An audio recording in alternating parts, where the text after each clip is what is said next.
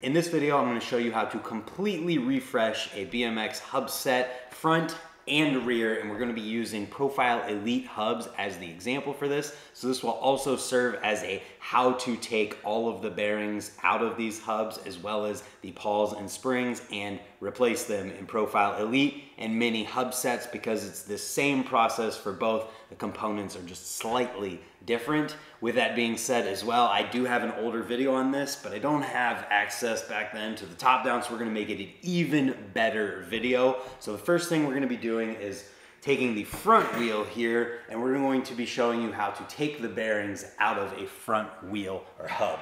So basically, if we have a female hub, we can literally just make sure that our axle bolts are tightened in enough to where when we hammer on this axle bolt, it's not going to mess up the threads inside our axle. So I'm gonna make sure it's at least like halfway in there. And if you have a male axle, you're gonna wanna take off any hardware that when this is hammered on this side, that prevents it from going through the hub. And if it is a male axle, you're gonna have an axle nut. You're gonna wanna make sure that your axle nut is tightened onto your axle until the axle is flush with the outside of the nut. So with that being said, it's very straightforward here in that we're just going to literally take a hammer and hammer on our axle right here.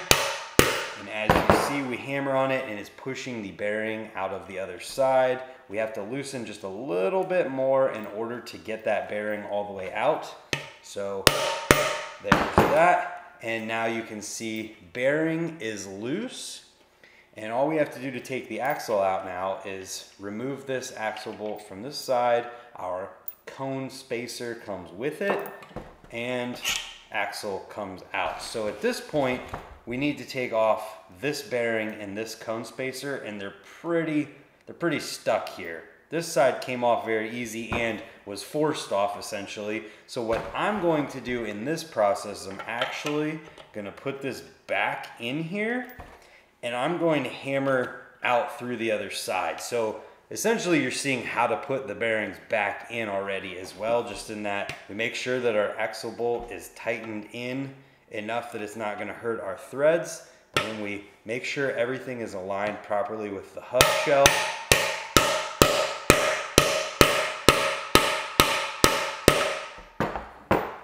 And now we can pull this, and you can see that that hammering action actually loosened up that cone spacer, but our axle is still stuck in here because our bearing went back into this side a little bit, or bearing back into this side a little bit, and this side isn't out yet. So we loosen our axle bolt just a little bit so that we can hammer on it. This bearing is now out. Now the axle will come out of this side, but now what about this bearing? Well, this bearing gets pushed out by putting our axle in here, tightening down a bolt. We should probably make sure in this that we don't have a cone attached to it. And once we have one bearing out, it's literally just back and forth here. Start tightening that bolt in, and then we can hammer on the bolt, and it pushes our bearing out the other side, and boom, bearings are out and axle is out. So we have an empty hub shell here. Everything is good. Now we have our old bearings. We're gonna set those aside, and I have two brand new bearings here. Profile bearings, straight from Profile. And the first thing we're gonna do is we're gonna grab one of these bearings, slide it onto our axle, and then we're going to take this axle and we're going to put it into the hub upside down. So this is going to allow this bearing to get pressed into the hub without the axle being in there or finite. So we'll be able to take that axle out and put the other side in. So we want to definitely make sure in this process that the bearing is going in the way that it's supposed to. So I'm going to do this one like this, because I don't want to risk anything by not having it, you know, vertical, or by having it vertical like I did. So right here, sometimes you may have to put it here to give it a bracing.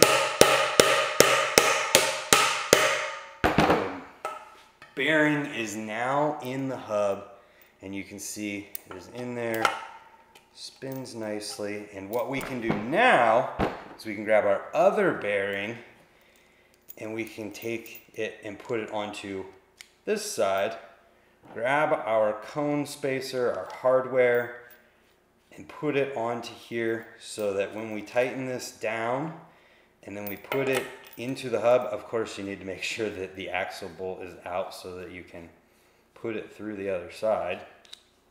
But when we do this now, everything will go back together the way that it completes the hub. So we can take this one. I'm not as worried about this one because we have the axle in here and it's ensuring that it is straight and going to go in the way that it's supposed to.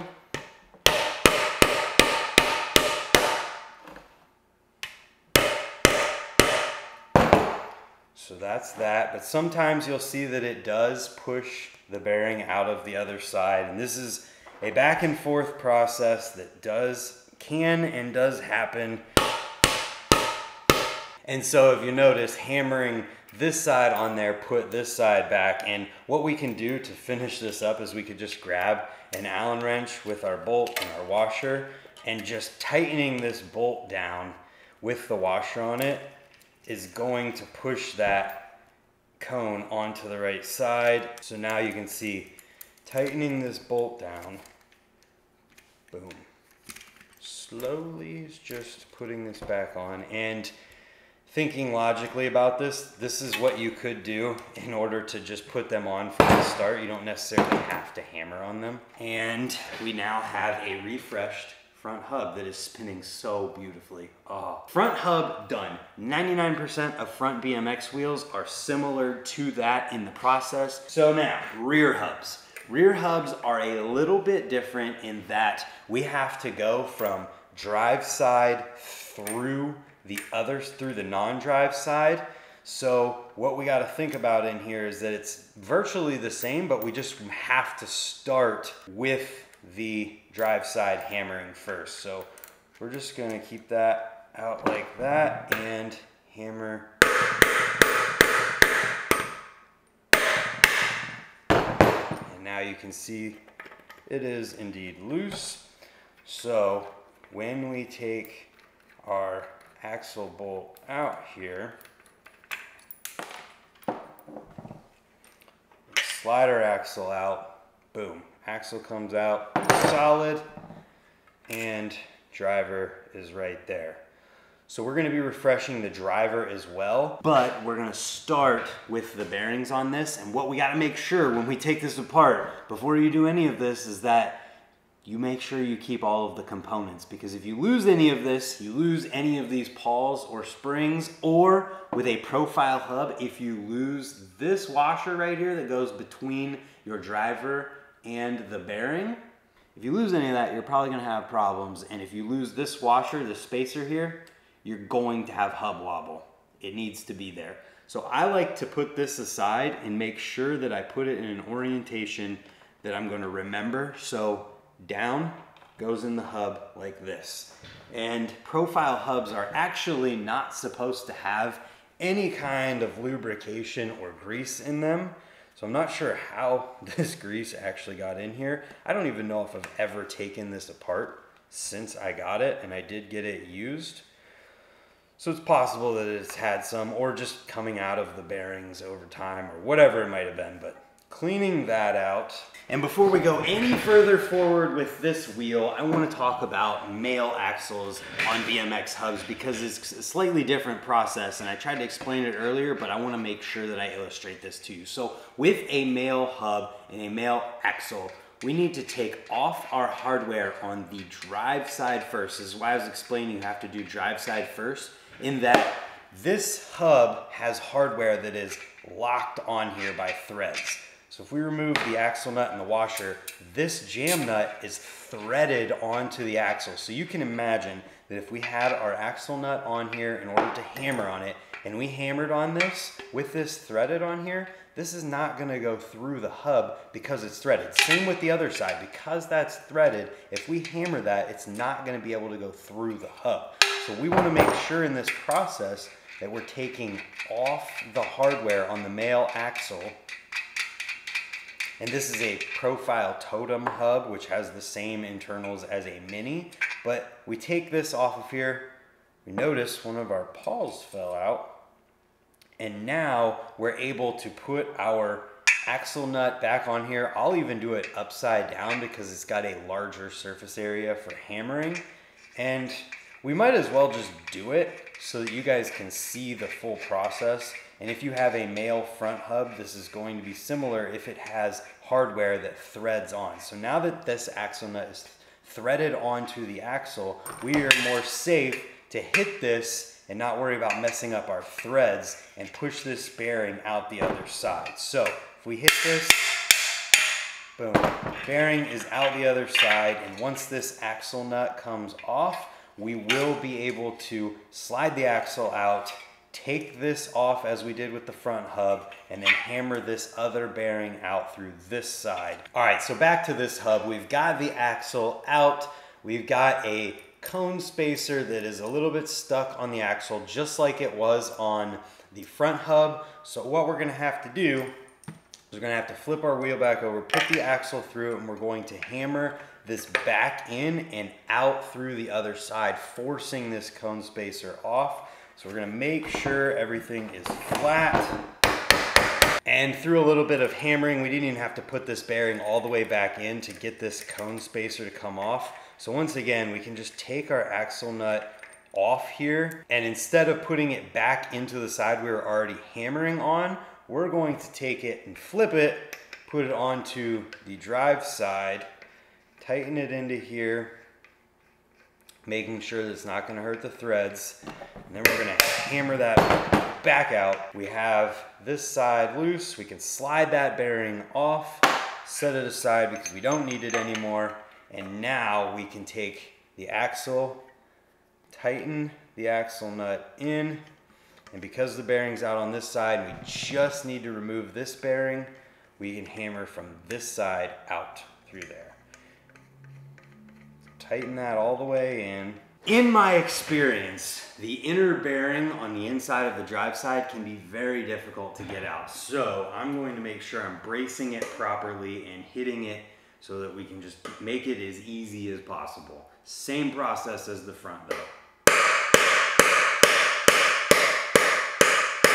And one thing that I'm realizing I need to tell you guys is that when you're doing this, as you get closer to the hub on this side, and you get this bearing further and further out, you wanna make sure you're hitting less and less hard so that you don't just blast through this thing and completely ruin the flange on your hub. That is very unfortunate if something like that were to happen, so make sure you're aware of everything going on while you're doing this. And there we have it. Bearings are out of both sides of the hub. So first things first is I'm gonna make sure that I loosen the non-drive side on this, take the axle bolt out of there, and we're gonna put the bearing onto this side, and then we're gonna flip the hub or the axle, put the axle bolt into the drive side on there, and we're gonna put the bearing into the non-drive side first. This is the one that is going to allow us to make sure that this bearing is in here and our axle and everything is aligned properly when we're putting in the drive side bearings. So I'm going to make sure that this is horizontal here. We've got adequate support, and just like that, that bearing is in. Oh man. Ow! Oh, that's gotta go in the video. Now, we are ready to put the other bearing in. And as I was explaining before, putting that other bearing in allows us that when we put the axle into the hub, it makes sure that this bearing is properly aligned and squared off so that it can get properly pressed into the hub. And in order to do that, I'm going to do, instead of hammering on it, because it's kind of hard to get to that when it's inside the hub, take all of my old bearings. You can even use your driver. And then I'm just going to take an axle nut here, put it through there, And then in this process, because everything is aligned and we have the space taken up the way that it needs to be, that when we tighten this thread down, it's going to compress and push the bearing into the hub. So you could hammer on this, you could do it a number of different ways, and you may find that you need to have your other axle nut into the other side in order to tighten this down. So because we're going to be completely refreshing these hubs, we have brand new axle bolts, the button head bolts, as well as in our hardware pack, the new jam cone spacers to put on there as well. So I'm going to get all of that prepared. This has the pawls and springs in it, so we will do those next. But we want to make sure we grab our non-drive side. So non-drive side on the profile hubs is the Volcano thicker one, and the drive side is the one that looks like this. Make sure you got that correct as well. There's a lot of things that can go wrong and you can mess up in this process, and you definitely don't want to do that and have to go backwards, or worst case, buy anything new. So grab our button head bolt, we grab the washer that comes with it, slide it onto that, and we grab our non-drive side cone on here, and then we're going to put that into our non-drive side and tighten it down so that we have something to tighten against when we're pushing this bearing into the hub. So that's tightened down. Now we're ready to tighten this down, and we're going to obviously need something in the drive side as well as something in the non-drive side. We're just going to tighten this down, and I'm going to try to give you a view that shows you the bearing getting pushed into the hub, because it's already pressing in so smoothly.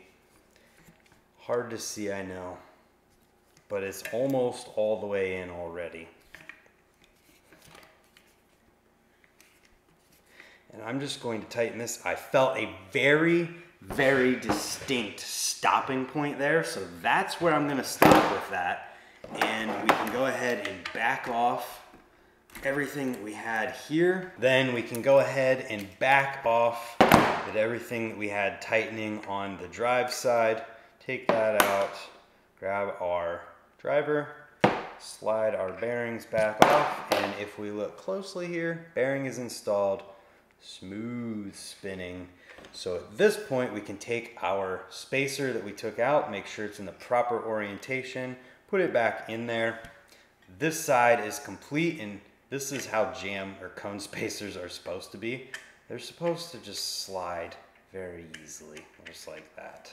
So the next step in this process would be to replace the pawls and springs in the driver. And before we go taking out the old ones, I want to make sure that you guys are clear on the fact that you need to make a note of, or take a picture of, or do something so that you remember which way the springs and pawls are oriented. On this driver at least, the springs can only go in one side and the pawls can only go in one side, but the difference is that you can actually accidentally try to put these pawls in upside down, and if you don't know it, you can get all the way done and realize you did it wrong. Or the spring orientation can be different as well, because these springs will go in here this way where it is wrong for these hubs, or this way where it is correct for these hubs. So I'm going to take these pawls and springs out, and then we will replace them. We want to just make sure that we're remembering the way that these things were in here in the first place, and also set aside these pawls and springs and keep them in a safe place in case anything ever happens to one of yours or one of your friends in their hub. So we're popping these out of here. I've definitely made a note of how they go in so we can make sure to remember that. And once we get all of our old pawls and springs out and the hub or the driver is clear, we can go ahead and clean this thing up. I'm not gonna lie to you, I've retaken this like 4 different times to try and make sure I have it right. So this is already clean, and we can grab our new sets. And this is where I wanna make the distinction of how these springs go into this hub. So if we look at this spring right now, you can see that it has this shape that Profile calls a 9 shape. In the Elite hubs, where there are 6 pawls and 6 springs in this driver, this piece goes to where the curve of the 9 is facing outward. Outward, just like this. I'm going to show you again. Just like this. Outward. Now, if we have a mini or a totem or another hub with less than 6 pawls and springs, it is flipped. The curved part goes inward, just like this, and it would go into the driver like this. We have an Elite driver here and an Elite hub, so we're going to make sure that that curved part, or the 9, is facing the way that it is supposed to be, which is just like that. And then we're going to go ahead and grab one of our pawls and slide it in facing so that the bulge part of it is downward, so that when it rings around and it's clicking, it is right there. And it can help that if you have a screwdriver or something close by, you can push in on your spring in order to finally and fully seat that pawl. And then what I'll do too is I'll push down on that spring to make sure it is fully bottomed out. And as you can see, it is springing correctly. So I'm going to go ahead and go around and put all of these springs in first, making sure that we have them in the correct orientation. Having this little screwdriver makes it so you don't have to try and do this with just your fingertips, but also be careful at the same time, because you don't want to mess anything up either with your brand new pawls and springs. 2 more, and then we will be able to show you how to replace it in the hub. So all of the brand new pawls and springs are in. I'm going to take a final lap around, just pushing down on the springs to make sure they're fully seated. And now, as you can see, we have very springy pawls here. And we can go ahead and we can grab our wheel. And the way that I like to do this is that, one, I make sure that this spacer is in here and that everything inside the hub is wiped out and cleaned. And another note here as well on the driver is that Profile will recommend that you could put a drop of Tri-Flow on the pawl right where it seats inside the driver. So you can do that as well.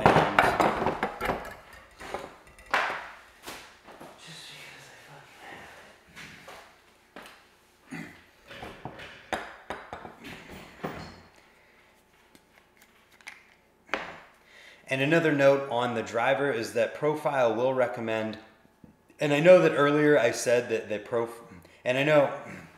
I know earlier I said how Profile does not recommend to use lubrication or grease in their hubs. There is one place inside this hub that they do recommend something, and that is at the point where the pawl sits inside the driver. They recommend 1 drop of Tri-Flow right there. 1 drop. No more. I'm literally only using what comes out of the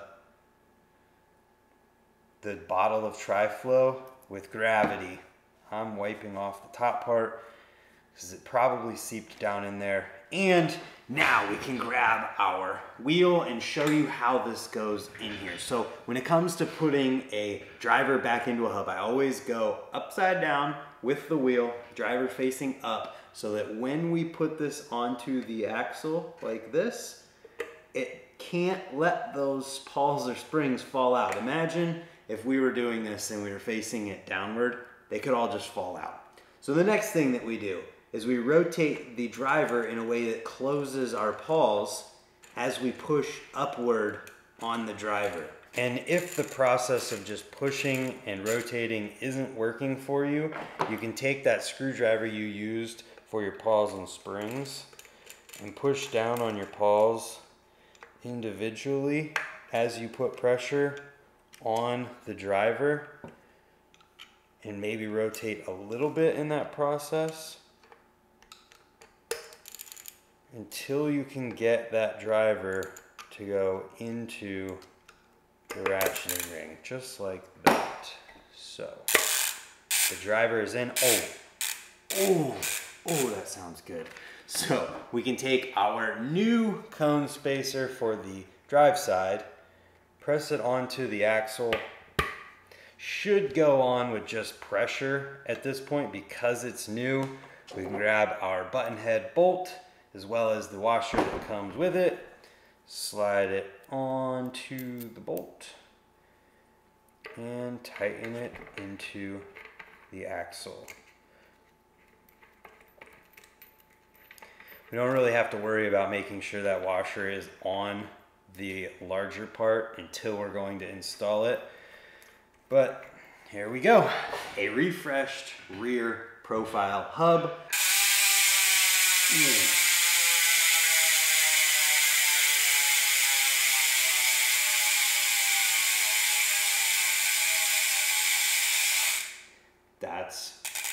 Yeah, that sounds so good.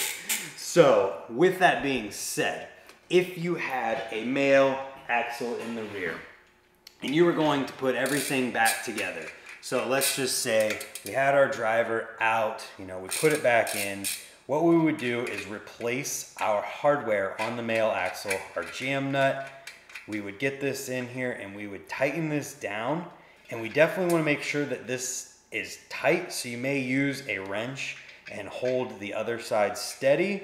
And then we replace this jam nut on this side as well, just making sure everything is tight, and then everything would be good on that front. So with that being said, that is how you refresh front and rear profile hubs. The process should be very similar to this, whether you have an Elite with 6 pawls and springs or a Mini or Totem or whatever that might be. The Z-Coaster is going to be completely different, and if you have another style of hub, it should be close if it's a conventional, pawl and spring cassette hub, or a lot of front hubs are very similar. So if it's any different or it's too different to where you have questions, leave them in the comments down below or shoot me a message on Instagram and I'll do my best to help you. But I hope this is an improvement over my previous how to totally rebuild profile hubs video, and I thank you for watching.